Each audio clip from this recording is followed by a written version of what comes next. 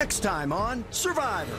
James lied to my face. Who does he think he is? He's not the Godfather. If you break trust with James, you go home. I'm gonna use my steel bow. I woke up this morning wanting to make a big move. There are 2 immunity necklaces. 2 people going home. I'm ready to change this game up. We're on the Autobahn to the $1 million.